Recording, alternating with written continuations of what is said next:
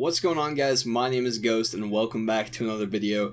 Today I'm going to go over the top 5 things that I think you should do when you start a new character in Dark Souls Remastered. So this might be some of you guys' first time playing Dark Souls, it might be your first time just playing Dark Souls 1, I don't know, but it is geared towards those newer players who have not played Dark Souls 1 before or have never played it at all. None of these steps are required by any means, they're mostly just designed to set you up with some good gear really early on in order to make the rest of the game easier on you, but I do highly recommend doing these things as they're all able to be done extremely early in the game, and most of them really aren't too hard. So with all these tips, I'm going to assume that you've beaten the Asylum Demon in the tutorial area, and the highest requirement of anything I will be sharing with you is defeating Taurus Demon, who is only the second boss in the game after Asylum Demon, so really not too bad. The reason for this is that some items are located in the Undead Parish, which he is blocking. There are also 2 items on this list that require that you have the Master Key, which you can choose as a starting gift or just play as the Thief class. He also gets that automatically, but I'll tell you the requirements for each one as we go, so let's just get right into it. The first thing that you should do when you're starting a new playthrough is plan out your build. This has no requirements whatsoever, you can even do it without even starting the game. If you played Dark Souls before, you're probably familiar with the concept of a build, but if not, here are the basics. A build is essentially how you choose to spend all of your levels and what gear you decide to wear. In Dark Souls, I'd say that there are 3 overarching builds, those being Strength, Dexterity, and some sort of Caster. Since there are several types of magics to base a casting build off of, I'm not going to go over that in this video and just focus on the melee types for now. If you want a separate video on making a caster, let me know in the comments, I'd be happy to pull one together, but they are a bit more difficult to set up, a bit harder to play, so like I said, let's not focus on them for now. So the 2 main build types are Strength and Dexterity, or Dex for short, which I'll call it from now on, and the names make the 2 types pretty self-explanatory. Strength tends to utilize larger weapons that require a lot of strength to carry, such as clubs or greatswords, whereas Dex tends to use smaller weapons that require more technique to wield, like daggers, rapiers, katanas. You get the idea. Now the main reason that you should plan your build beforehand is so you only spend levels to meet the minimum requirements of your weapon of choice. For instance, if you choose to use a greatsword, boosting your dexterity level up to 30 is a complete waste of time and won't benefit you whatsoever. You really just don't want to be wasting levels like that, especially early on, and especially if you're a new player. Those are really precious and you're going to want to spend them effectively. So figure out what you want to do before you go leveling up your character, which brings me to my next tip.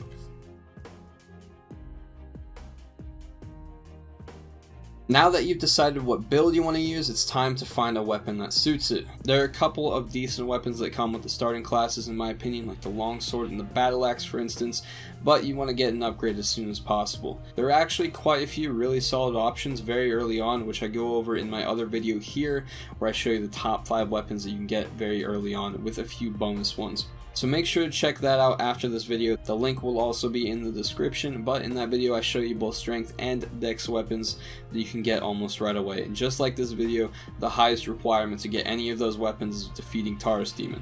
On top of that though, it's definitely worth checking out the Dark Souls wiki so you can get a full list of every weapon in the game and you can get a better idea of what you might want to use down the road and how you should be leveling up right now to prepare for that. The most crucial part of picking your weapon though is making sure that you can use it. Other than that, just use whatever you think looks cool, whatever's fun. It's really not too important. I just don't want you guys wasting levels early on. The next thing you should do is add some Kool-Aid mix to that Estus flask. It'll taste so much better, and on top of that, everyone knows that the better it tastes, the more it heals. But in all seriousness, you should reinforce your Estus flask as soon as possible. In Dark Souls 1, this is done by trading in firekeeper souls, which increase the amount of health your Estus flask refills. There are only 7 of them in the game, but you can actually get 2 of those almost immediately, and I'll show you how to do that right now. So from here on out, we're going to be utilizing the highly technical method of suicide runs. Actually, not that technical. You just run past all the enemies, grab the item, and the inevitable mob of enemies that followed you will tear you to shreds, but that's okay. Make sure you don't have too many souls to lose before trying this, because you'll probably lose them, as I said. So go ahead and level up before you get going, which should be no problem, because you already planned out your build, right? So, number 1. To get to the first soul, you want to follow this path I'm taking on screen. I recommend setting this elevator right here back up since you'll be dying at the end of this run, and you might forget that you left it at the bottom next time you need to use it and accidentally fall down a really big hole. Hop off the elevator to enter New Londo Ruins, take a left and run across this narrow wooden bridge. You'll run into some ghosts up ahead which you can't even hit without a special item, so just keep running, don't worry about them. There's a very narrow bridge just under the water right here that you can barely see, so carefully cross it and pick up the firekeeper's soul. And the ghosts they'll rip you apart. I'm sorry. The second one is located in the Undead Parish, really not too far into the game, but that does mean that you will have to kill Taurus Demon to get to it. I'll show you the path from the end of that boss fight as well as from the Undead Parish bonfire. So from Taurus Demon, first of all, run across this bridge and go down the stairs to the right while obviously avoiding the fire. Kick down this ladder if you haven't already and then go back up to the top of the bridge.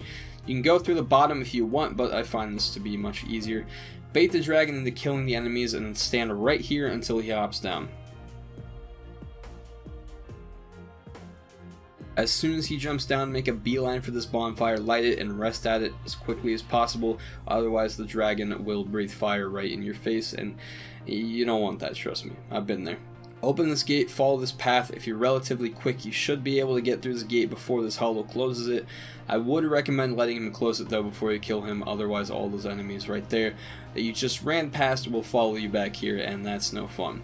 Now the item is actually straight ahead at the back of this church, but I'm going to take you to the next bonfire since it's really close, and I'm going to show you from there. Just run up these stairs, across the bridge, past these hollows, across another bridge, down some more stairs, and this is the Undead Parish bonfire I mentioned earlier. From here, it's very simple. Backtrack upstairs, across the bridge, and head inside the church. Look to your right and you'll see the item. You can kill this big guy if you want, or grab the item and run to this elevator. This will take you back down to Firelink Shrine, unlocking a very handy shortcut.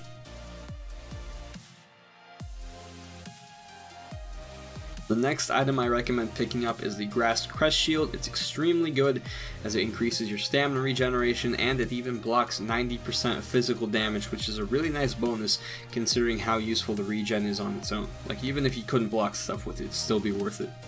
The requirements to get the shield are the Undead Parish bonfire, and while optional, the ability to kill a Black Knight would be quite helpful. Run downstairs past the blacksmith and run around this Titanite demon. His ranged lightning attack is really easy to dodge, and as long as you run by him fairly quickly, he should be too busy turning around to actually swing at you. You can just ignore these trees and take a right at the first available opening. There's a crystal lizard up here, which if you kill it, it will give you some materials for weapon upgrades. Otherwise, just keep making your way down this cliffside until you find a Black Knight. There's no other enemies on the way, so you're good to go. The shield is actually right below us at this point, one step down from where the Black Knight is, so it's really easy to just drop down and grab it. Otherwise, you can simply kill the Knight or roll past him and escape back up the way you came. The last thing that you should definitely do is pick up some rings. I mean, how do you honestly expect to put down a boss without some ice on your hands to flex on him with? I can't believe I just said that. Why would I leave that in the video? No, but there are actually a couple of unbelievably good rings that you can get almost immediately, but it can be kind of difficult. The first is Havel's ring, which boosts your maximum equipment load by 50%. Very nice. It's almost a requirement for strength builds, especially if you plan to wear heavy armor at the same time. You can get the ring before Taurus Demon if you have the Master Key, otherwise you'll have to kill the Moonlight Butterfly, still a very early boss. If you've already beaten Taurus, you can actually go kill it right now if you want to, but that'll give you access to the required key. Now then, to get to Havel, start from the Undead Berg bonfire and run towards Taurus, but instead of running up his tower, go down by unlocking this door here. This is where you teach Havel all about the magical world of backstab spamming, or parry spamming if you're feeling a bit saucy. This is really the only viable way to beat Havel this early in the game since that armor is so strong and the health pool is pretty big.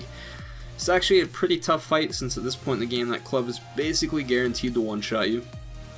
But if you're patient and focus on backstabs or parries, you will get the ring in no time.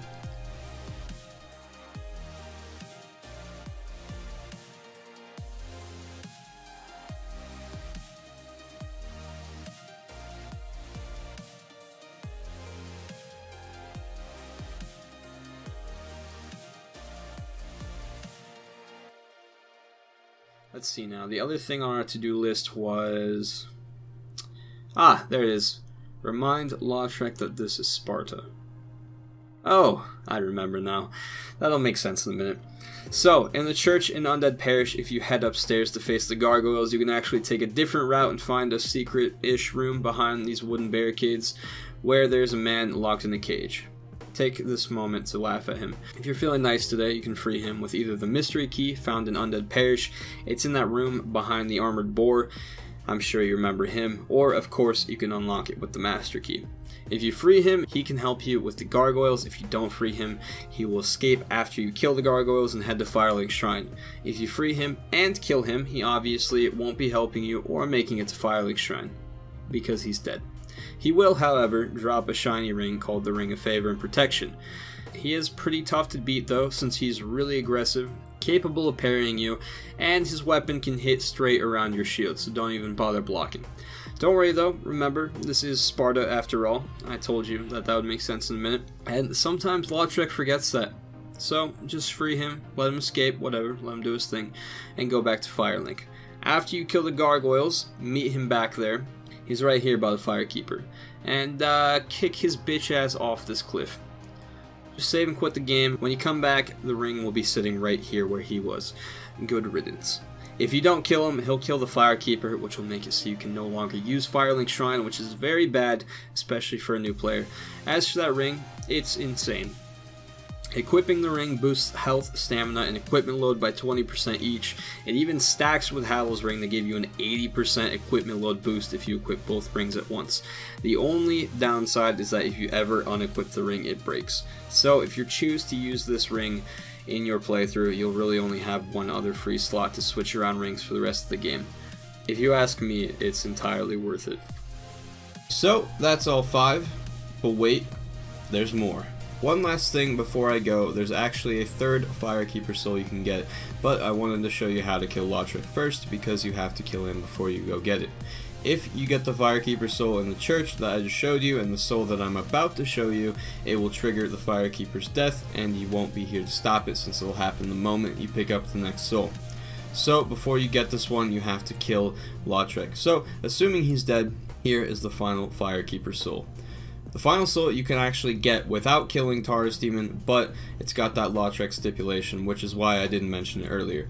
Keep in mind that if you want to get it this early, you also have to pick the Master Key as your starting gift, or again, the Thief class who has it anyways.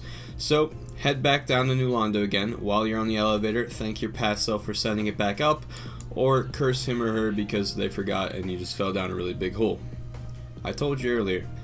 Head out and turn right this time and go up this tower, unlock the door with the master key, run into this cave over here and you can easily pass by these ogres. Now here is where things get a bit dicey. I wrote this script before Dark Souls Remastered actually released, so let's just hope I get more than 12 frames per second during this next part. Head down these ladders and then head over to this concrete tunnel where you'll face a toxic blow dart firing squad. Not exaggerating whatsoever, there's a lot of them and they really don't like you. The toxic debuff will really mess you up, so try to jump down here and get the firekeeper soul before you wither away. Also, make sure you have enough health to survive the fall.